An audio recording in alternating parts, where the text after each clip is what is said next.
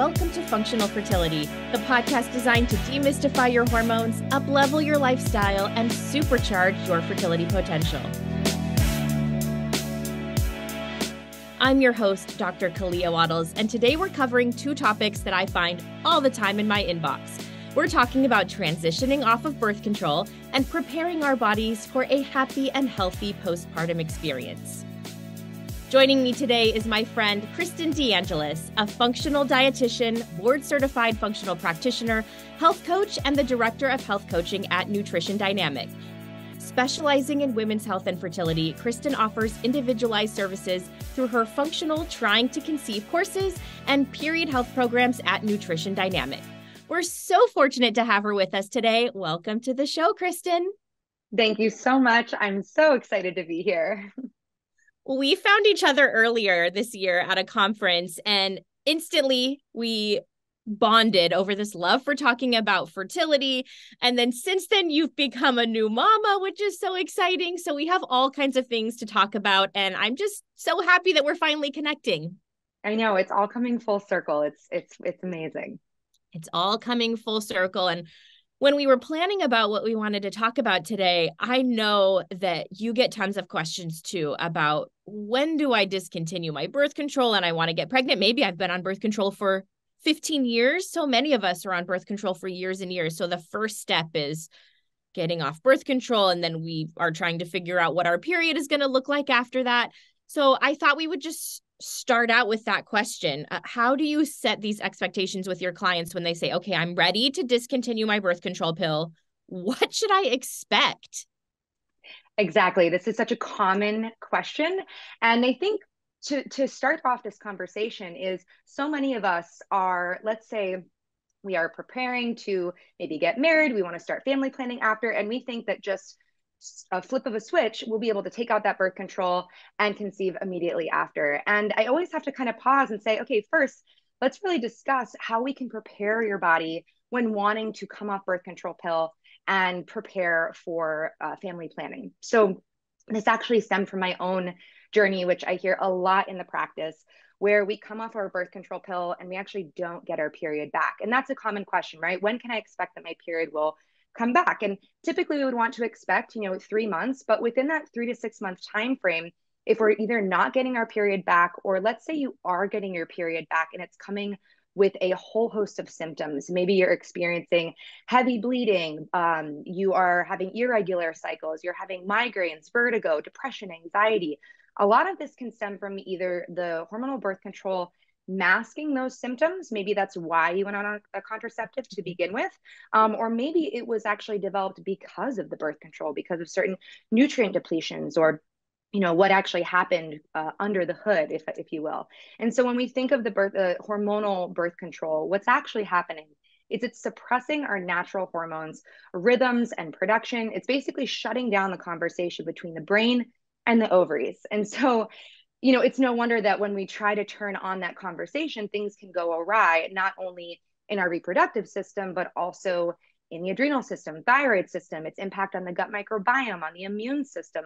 So when we're wanting to, back to the conversation of prepare the body to come off birth control and start trying to conceive, there's so much we can do in the steps before to ensure that you have a really good experience coming off, and we kind of are set up in the most successful space possible. I think this is a really good point that you brought up, that oftentimes we go on birth control because we have irregular cycles or acne or a whole host of symptoms that then the birth control maybe masks that for some time. You come off, you're back to your old patterns. And then it's like, well, shoot, now I have to go looking for the root cause of what really brought me here. And that's where we can step in and offer some support and guidance.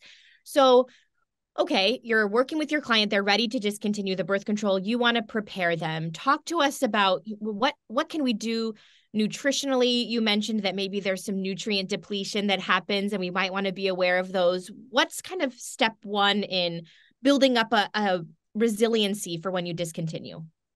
Absolutely. So I always, if you fall into this bucket, I'm really recommending at least 1 to 3 months to do the prep work before you actually discontinue your birth control. So I'm looking at things in the buckets of food and nutrition, what we can do with our stress and adrenal system, and then also with any other symptoms that we're looking at in regards to like thyroid or other lifestyle aspects, what's going on with exercise over exercise. So we'll start with the foundation of nutrition. So one is addressing, yes, if there's any nutrient depletions, the more that we can improve those nutrient depletions before coming off, the less likely for kind of that swing back of any type of symptoms that we would not want to experience post. So research shows that hormonal birth control can impact our nutrient status. And so important nutrient depletions that we want to consider are things like folate, magnesium, vitamin B12, vitamin B6, B2, selenium, zinc, and antioxidants, vitamin C, vitamin E, and even our CoQ10. So when we look at all of these nutrients, I'm thinking from a functional aspect, okay, B12, magnesium, folate, very important for liver detoxification. Methylation, we know how important, improving our methylation cycle will help improve our ability to detoxify excess hormones that build up in the body.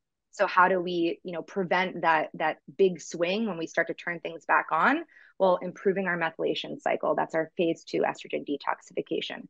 When I'm looking at the nutrients as far as selenium, zinc, I'm looking at, hey, how is thyroid being impacted here? Do we want to make sure that we're looking at some lab work, looking at our thyroid health, but also, again, from a nutritional standpoint, food and supplementation, targeting in that area.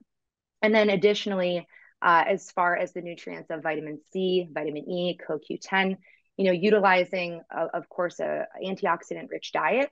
But again, there can be certain supplementation that those nutrients are not only involved in our egg quality, but they're also heavily involved in our thyroid health. They're involved in our adrenal health. And so it's back to that functional model. How can we address improving the adrenal, the thyroid, the ovarian health before coming off birth control? So yeah, the food and nutrient repletion is one aspect that we're looking at. I'm typically recommending people to pull back on any type of like over exercise that they may be engaged in. For someone who is on birth control and right now they're at Orange Theory 5 times a week and they're doing spin on the weekends and they're just really pushing their body, I'm actually recommending to scale back on the intensity of exercise, roughly 30 to 50%, and adding more LISS activity. LISS, LISS, is low intensity, steady state exercise. So adding in a 30-minute walk every day outside, getting that vitamin D, sun on our skin. But walking outside, I always say it's less about the steps and it's more about grounding and feeling. I loved a recent episode you talked about was forest bathing. If we can get outside, if we can be in nature, what that can do to our nervous system. So we're trying to really calm and support the nervous system. We're additionally, and again, I'm just kind of going down this checklist that we want to think about, blood sugar balance. I'm always recommending people to start to check their blood sugars when we work together so that we can make sure we are improving and reducing any type of inflammation that's coming in from a dysglycemic response that the body might be having. So typically with a nutrition protocol, we're doing more of a Mediterranean style diet. That's going to compose mostly about 20 to 25% protein, 40 to 50% carbohydrate, and the remainder of healthy fats. So again, kind of like the food bucket, replete nutrients, address blood sugars, reduce excess stress, and address also the systems as far as, adrenal health, thyroid health. And we can utilize labs before coming off birth control to really know where we're at. And then, of course, doing laboratory, usually I like to do that about 2 to 3 months post coming off birth control. You anticipated my next question for you. You already knew. Okay, there's so much to unpack here. And I shout out to the low intensity steady state because I personally love how this has been rebranded for many of us as the hot mom walk. Yes. And I'm going to say, start your hot mom walk like in the preconception time frame because you're going to need it. It's going to help you to remain calm, cool, and collected. So big fan of the low intensity steady state exercising. In terms of nutrient repletion, people always ask me, when should I start a prenatal vitamin? And this is exactly why I say start way before you're ready to try to conceive, because oftentimes the prenatal vitamins that we're going to recommend, they have, the available sources of B vitamins, the antioxidant blends, zinc, selenium, vitamin C, and oftentimes kind of like egg quality support supplements will have the CoQ10 and the more high dose antioxidants. So let's just bring them on now, right? Absolutely. It's never too early to start supporting your conception journey. So yeah, the earlier the better. If you're just getting into this though, I would say a minimum of 3 months. Minimum of 3 months. That's my philosophy too, because we know that journey from a very small, immature follicle or egg cell to an egg cell that is large enough to be ovulated takes about 3 months. So let's optimize the whole maturation journey of that little egg cell and make sure there's nutrient repletion, low toxicity, everything that you mentioned. So you talked about labs, and that timeline of doing labs. Sometimes patients will come to me and they'll say, I went to my primary care doc and they said, I'm on birth control. And so they just didn't think that it was like useful at all to do any labs right now. I'd love to hear your response and how you handle that situation, because I'm sure it comes up in your practice too. Yeah, I think what's challenging here is that we're often undereducated with actually what questions to ask, right? And Right. so utilizing this podcast, utilizing resources to know what are the questions that I do need to ask. And one of them is, hey, can I get a vitamin D, a full thyroid panel, not just a TSH, but I want to get TSH, free T3, free T4, and then I want to look at my micronutrient status. And they might, again say, well, that doesn't really, we don't typically run that. That's okay. I would say I'm the paying patient. I really am advocating for my health, and this is something that I do want to move forward on. And again, the beautiful thing is that if you continue to feel, I understand kind of that white coat syndrome, and we can feel a little bit nervous, you can always order your own labs and work with a practitioner, even just to interpret those labs with you. I think one of the pieces of where we've failed in the conventional medical model is we may have our labs run and no one ever goes over them with us, especially for more of that functional and optimal range. A TSH might be at a 4 and no one says anything to us, and we don't know if there is an issue with that. But to me, as a functional practitioner, that's really saying, okay, we've got some suboptimal hypothyroidism. How can we support you with that? What are some other avenues that we want to look into? So always knowing that you can order labs and get them interpreted by a functional practitioner. But that would be, my recommendation, kind of going in and kind of asking for the follow-up with your current primary care.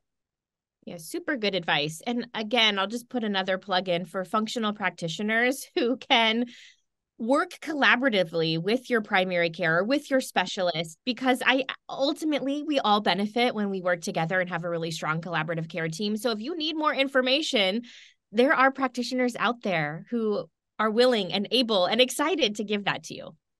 Absolutely. I think that all of us now, and this was actually something we were talking about the symposium, I remember when I first met you, is how can we create more of this complementary model where we're all working together as a team, where all systems are talking together. And again, I know for yourself, for myself in our practices, it's like, hey, if you're working with your primary care, have them give me a call if they want me to talk about, why we are recommending some of these tests, right? Let's open up the conversation rather than siloing in one section or the other. Mm-hmm. Yep, we all win when we work together. So in terms of where patients get their information, they obviously are probably talking to a few different practitioners. And a question that I get all the time is, I'm so confused about whether or not my birth control is going to make it more difficult for me to conceive. Like, did I set myself up? And there's often fear or maybe even guilt. So this is a listener question. Someone wrote in and said, please talk about this. Will you let us know how you respond to this question in practice? Yeah. So the first thing is just having compassion for that person, telling them, you didn't do anything wrong. You did what you thought was best at the time. And you know what? Maybe that was the best choice to do at the time. And so now it's really a matter of how can we help support you as you move forward. And coming off birth control is going to be different for everyone, right? It's really looking at an assessment of, are there any underlying conditions? Is there PCOS that's been misdiagnosed, right? 50% of women with PCOS don't even know that they have it. So how can we help to, lead down that path? Are there, again, any other issues that need to be addressed? Is there, overweight or, other aspects with health status that we need to address? All of that can kind of impact our ability with trying to conceive, whether you're on hormonal birth control or not. So I always stress, like, don't overly worry about what you did or didn't do. Take action with where you're at now and the steps that you can do moving forward, which is the most empowering part of this work. Ooh, I love that. That's super approachable. And I'll just add to that that I'm in a book club with some other docs, and right now we're reading the book Think Like a Monk by Jay Shetty. And I've read it twice. It's one of you've my read it favorites. twice. Yes, It's so good. So it you'll is. know this part where he talks about focusing on what is rather than what if. And I Mhm. think this is perfectly relevant in this situation. I have shared that I tend to be a bit of I call it a chronic catastrophizer. Like I'm a worry wart. I kind of, can try to anticipate worst case scenario.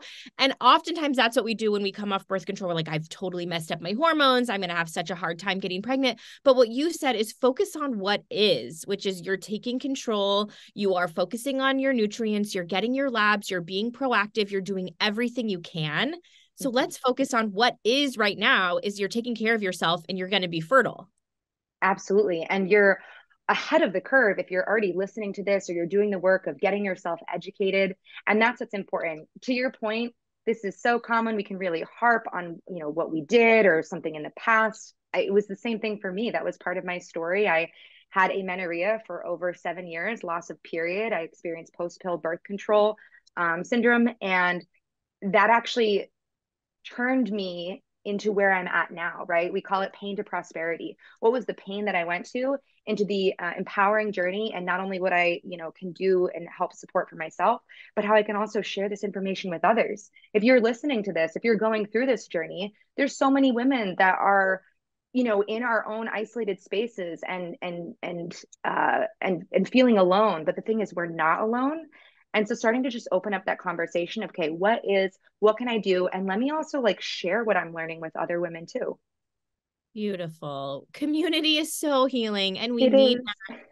along this whole journey when you're planning for pregnancy, when you are pregnant, when you're postpartum. The community is everything. And having, I think for me, especially having women in my life who served as such a consistent source of encouragement and strength and support has been incredibly beneficial. And you just went through this because you just had a baby.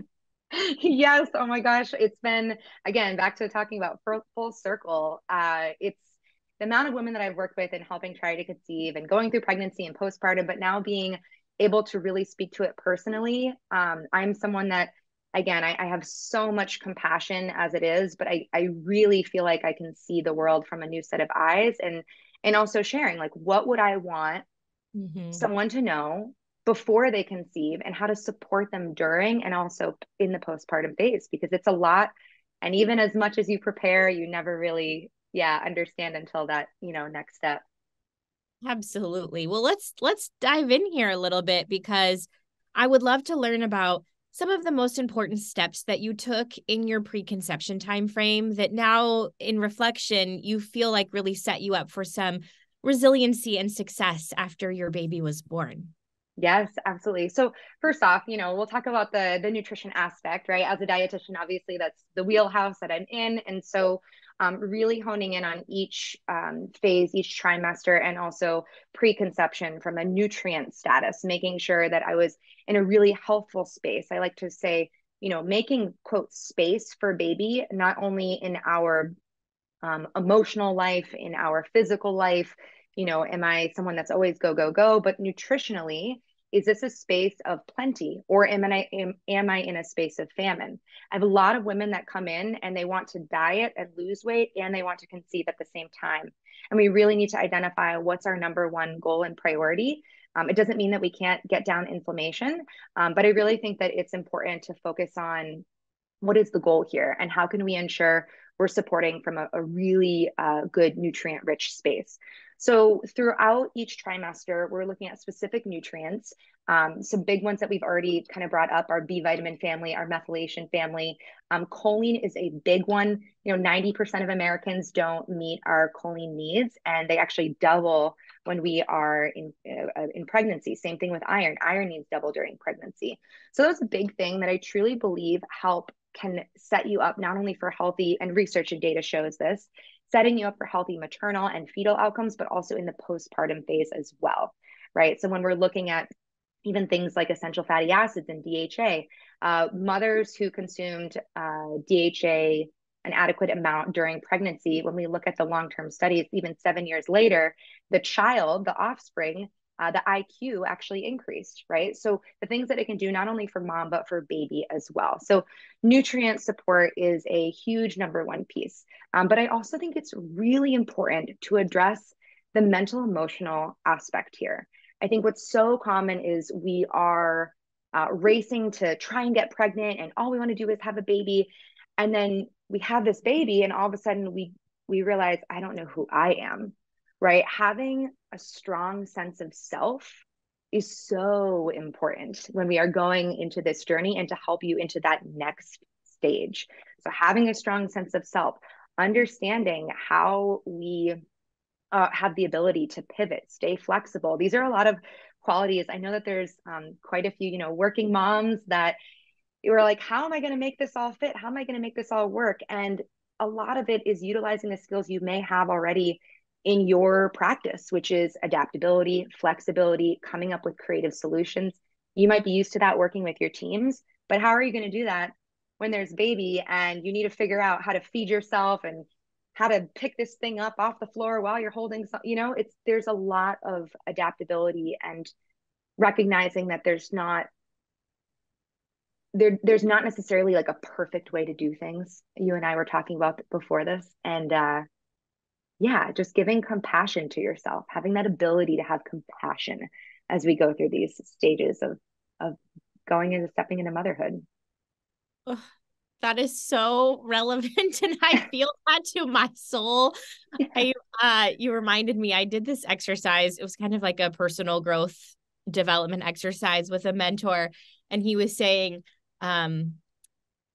like, do these I am statements, and we're going to get to the core of who you are as a person. And of course, I started out like, I am a mom, I am a wife, I am a doctor. And he was like, isn't it interesting that you are putting your entire identity on the ways that you serve others? Mm-hmm. And I was like, oh gosh, I didn't ever think about that.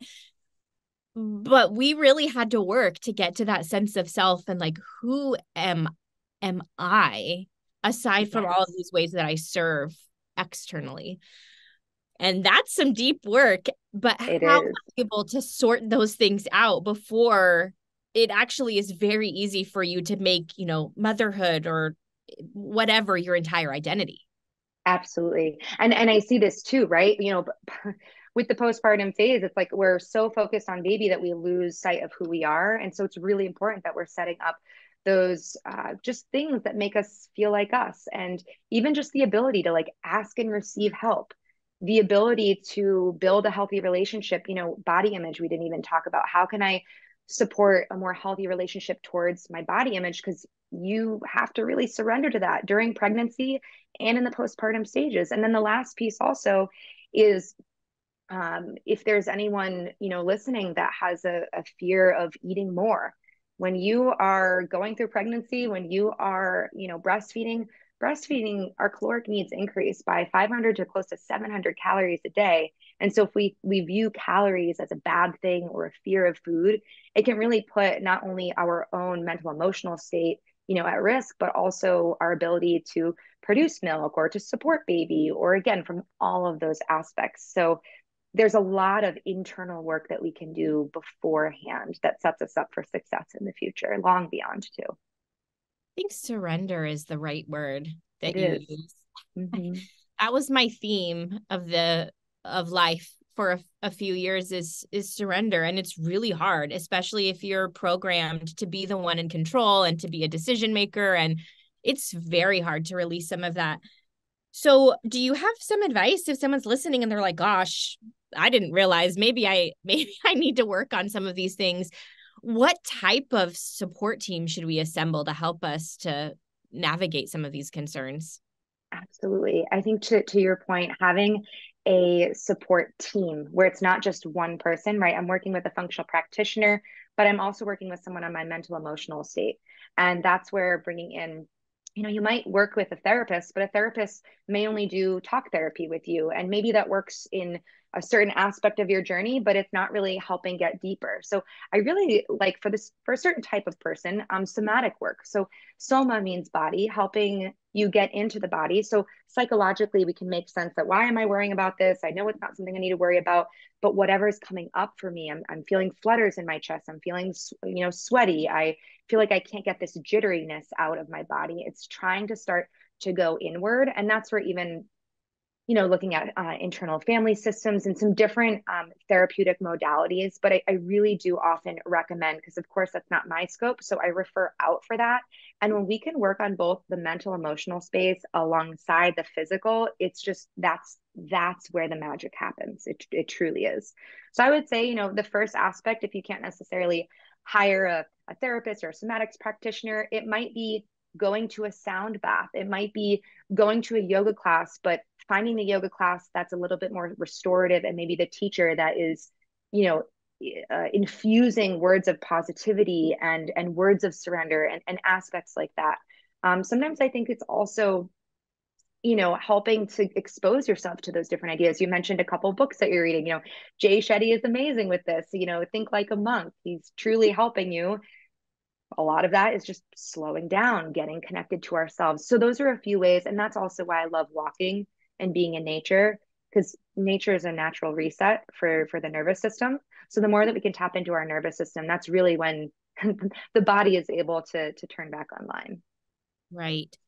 Speaking of how we engage with stressors and kind of transform stress, I know that you love talking about cortisol and our adrenal health, and all of that is very relevant to the preconception planning timeframe. And I was hoping you could share with us a little bit about when you're working with patients, how does that come into the story? How are you screening for HPA axis or adrenal dysfunction and incorporating that into someone's preconception plan?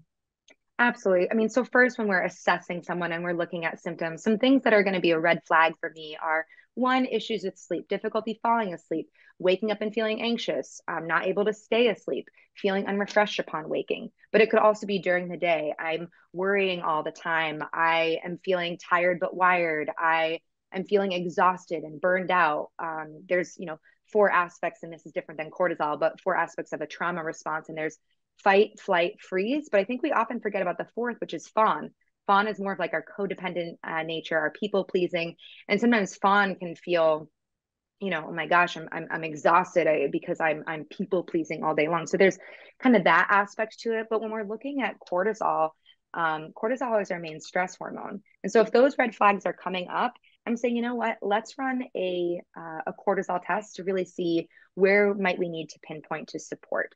And I'm usually looking at this, right, in cases of PCOS, in cases of HA, hypothalamic amenorrhea, cases of very low hormone.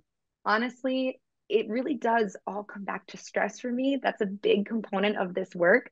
So any stressor that's coming in through the brain, it's then sending a message to either rest and digest. Is this a time that we are, able to be fertile and sit down and either go to the bathroom or sit down and go and make a baby? Or is this a time that I need to run?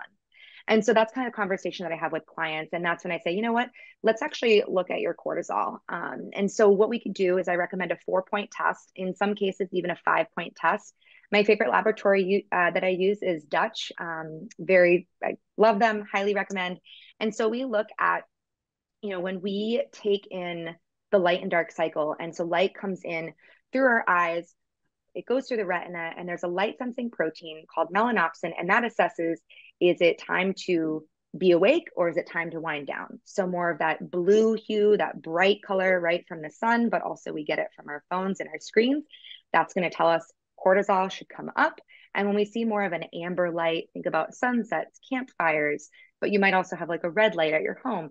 That could or that does tell that melanopsin light sensing protein, it's time to wind down.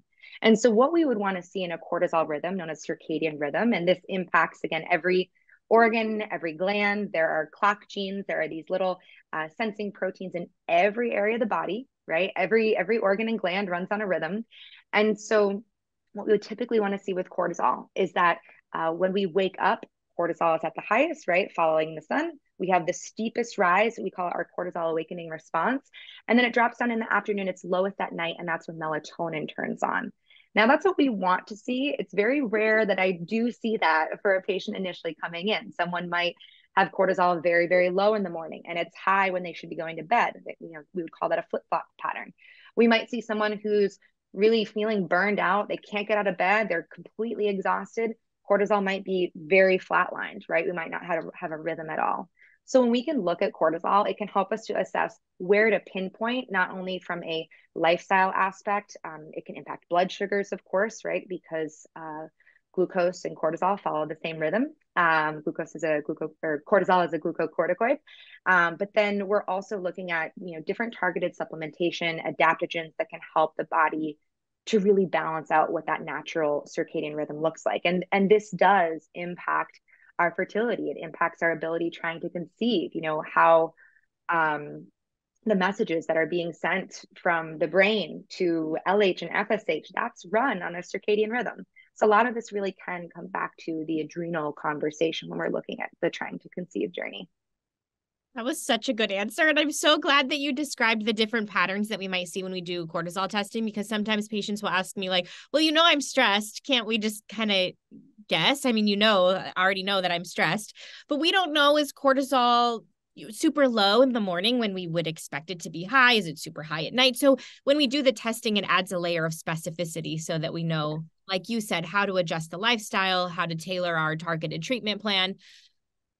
Sometimes when I'm working with patients, it's these recommendations that seem so simple that it's easy to take for granted. Like I'll say, I want you in bed before 11 p.m. in a room that's so dark that you can't see your hand in front of your face. And it's like, what? That's so simple. But it's for this very reason, because especially in this case, our reproductive hormones are secreted in that pulsatile manner that is dictated by our light and darkness cues. And you're right. It is simple to get in bed and turn all the lights off. So let's do it. Exactly. Exactly. And sometimes, honestly, a test, not only as a practitioner, can help us be very targeted in our recommendations, but sometimes people need to see it to believe what they're actually feeling. And so sometimes I use it even as a motivation tactic. Okay, we see how poor we're functioning. Now let's really make sure we're getting things on board. Yeah, it's easier to change what we can measure. I'm that person. I really relate to that. So I get it. Love data. Love data. So, obviously the cortisol piece is important, but this circadian rhythm, I have a lot of patients in my practice who are nurses or maybe they're police officers or something, where like the nature of their job is to have that pattern disrupted. What advice do you have to that population who is feeling like, I can't, this is my lifestyle? Yeah, absolutely. And I mean, thank you to shift workers. Thank you for the work you do. Like, we need you. And it's 25% of our population are shift workers. And so how can we support you on your reproductive, conception journey? It's back to, I use light and dark, and that's the biggest piece. But then there can also be adaptogens that we use as well. So for someone that's the shift worker, we're looking at, and there's the shift worker, like the policeman, the policewoman, the nurse, but there's also the shift work lifestyle. So someone who's, I have a musician and she works a 9 to 5 job, but then on the weekends, she's up until 2 or 3 a.m. Right. And so how can we really help the body get more into this resilient space? So blackout curtains, black everything out. I don't want to see anything on your alarm clock. I want the phone out of the room. Don't look at blue screens before you go to bed. But if we're looking at someone who's like a 2-night, so 2 days on, 2 days off, that's what's going to put the most damper on, like really challenging that circadian system. So if possible, try and push, even if you can do a week on, a week off, or for days and night shift.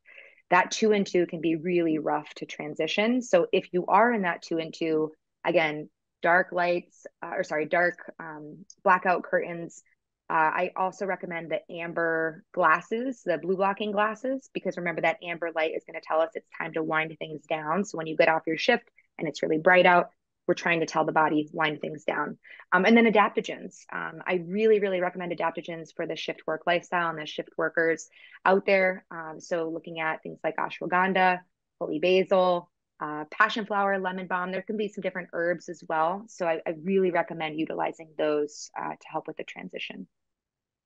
We've got tools. That's what we do is Yes, we yes. figure out what's your lifestyle and how can we maximize, and we'll make it work. And there's so many tools in these toolboxes. And I want to bring us back to nutrition for a moment because I think you've made such a strong case for why it's important to focus on good nutrition preconception, during pregnancy.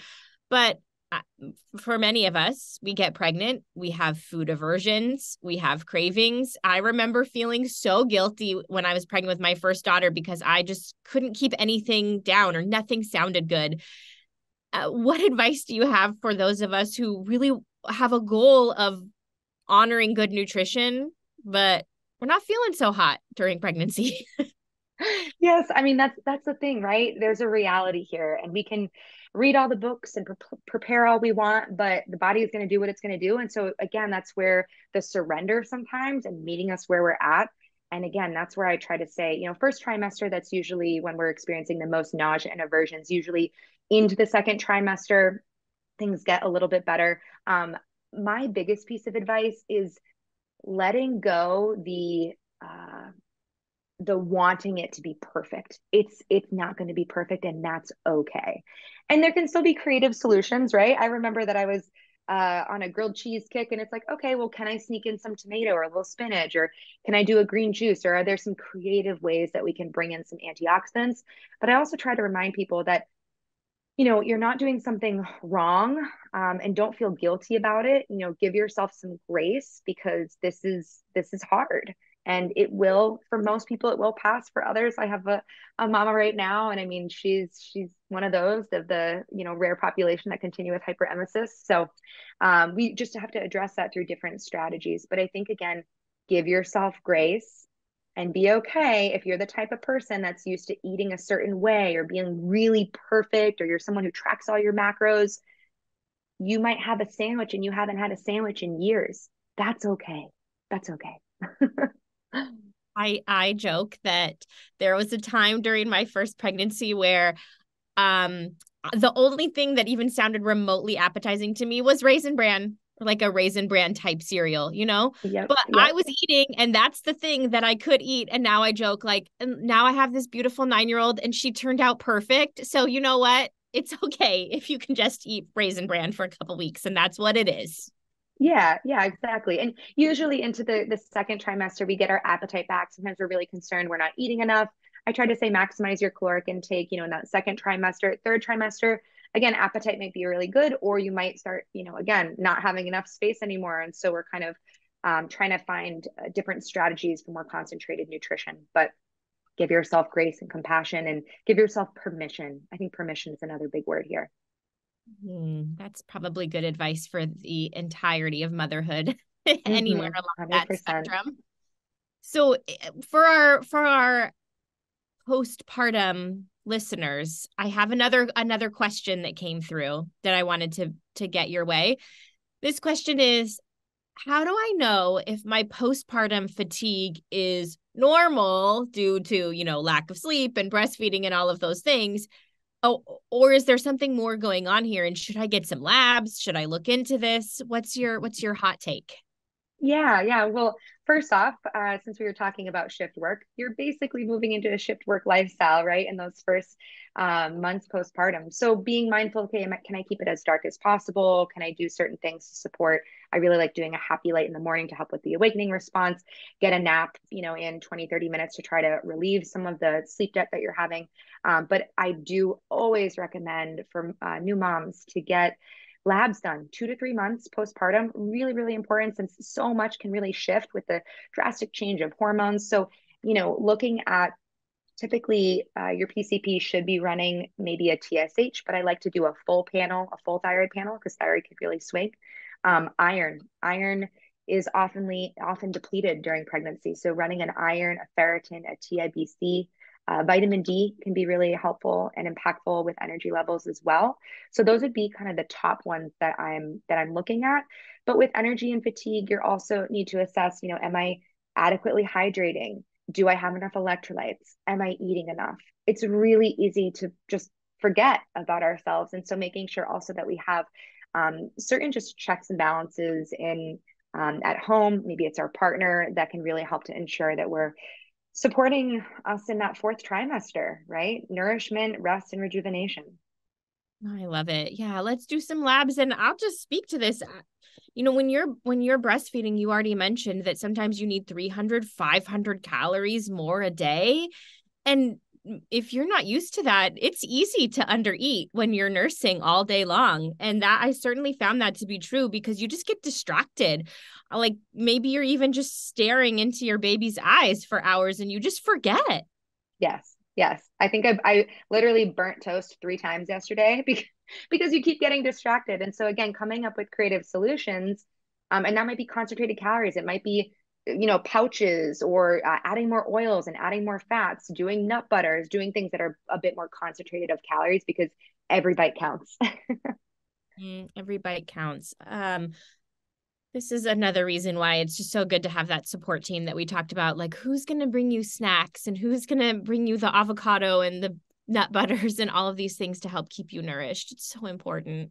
It is. It is. I mean, one of my favorite books is Hunt, Gather, Parent. I highly recommend it, even if you're, still trying to conceive right now, because it's really helping to remind us about we were meant to grow up and be raised in villages and to help the other villagers, right? To help during that postpartum phase, but also beyond, right? How can we grow up in a nurturing environment where the community members support each other? And so that's something to just really be thinking about, like what does my community look like in person, but also virtually? And I think that's the beauty of social media is that, that the outpouring of other mamas, reaching out. I heard from women that I haven't heard from in years, just sharing their own journey. And a lot of that as moms, whether you're going through trying to conceive, whether you're currently pregnant, postpartum, it's validation with other moms that, hey, you're not going to always get it right, but it's okay. Me too. You're not alone. You can do this. You got this. Having the encouragement, right? And I think again, that's where community comes into play, virtually and in person. If anybody was listening and needed this message, I hope that just went right to your heart and you're feeling so encouraged by us right now on this show because we totally understand. I always, as we come to the end of our episode, I love to ask some fun questions. You've Yeah. kind of answered one of the fun questions that I wanted to ask, but we have a shared love for fertility. Well, I would say not just fertility, but like self-improvement reading, self-development, but fertility too. You've mentioned some books that you love already, but will you tell us maybe a few more fertility-centric faves that are on your bookshelf right now?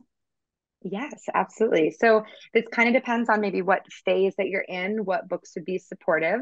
But I always like to refer out. If you can read, listen, and see something in multiple different formats, it can really help to drive home something that you're trying to learn and integrate into your life. So if you're for the topic of coming off birth control, go to Dr. Jolene Brighton, her book, Coming Off Birth Control. Highly recommend her books. The Period Repair Manual, highly recommend. That's always, I call it like the female Bible. Taking Charge of Your Fertility by Toni Weschler. That's Awesome. also a Bible. I tell people pick this up while we're working together so that you can, again, get educated on all the nitty gritty pieces that you want to learn before trying to conceive. And then if you're, again, maybe you just found out you're pregnant, what can I do? What are some things that, we start going down that path? My favorite that I first started out with was Expecting Better by Emily Oster. And that really helped to break down some of the myths around what should I or shouldn't I do. A lot of the recommendations you're getting from your OB or your midwife might be very vague. And so looking at the data and looking at the science that Emily Oster puts out, it was really helpful for me when I first found out I was pregnant. And then during those phases of the different trimesters, talking about mindset, A Mindful Pregnancy. I highly recommend that book. It's by the makers of Headspace, the app that looks at meditation. Love that. Highly recommend. And then as you get further into the third trimester, you're really preparing for labor, for birth, but you're also, I very much stress the importance of preparing for the fourth trimester. So the book, The Fourth Trimester, understanding more about birth. So Ina May Gaskin, Guide to Childbirth, Birthing from Within, just being aware of different, there's all formats of birth and what that can look like. And I think just being open to lots of different scenarios that may happen. And then, the postpartum phase, that moves into the next aspect of not only mindset and, how things are pivoting and changing. But I do like the book, The Fourth Trimester. It's a really good space of just encouraging nourishment, rejuvenation, and what those, first 3 to 4 months look like. All right, everyone, get those on your library app or in your Amazon cart or whatever you need to do. Those are such good recommendations. Well, I want to send my gratitude to our listeners for joining us for this episode. It's such an honor to be a trusted source of information. Much gratitude to our show's producer, Paola Martini. And Kristen, so much gratitude your way for sharing your personal experience and your insights with us. It's just been a pleasure to have you on the show. Thank you so much. Thank you so much. See you next time, everyone. Did you love this episode and want to hear more? Head over to drkaleawattles.com/podcast, where you can find more episodes on all things fertility.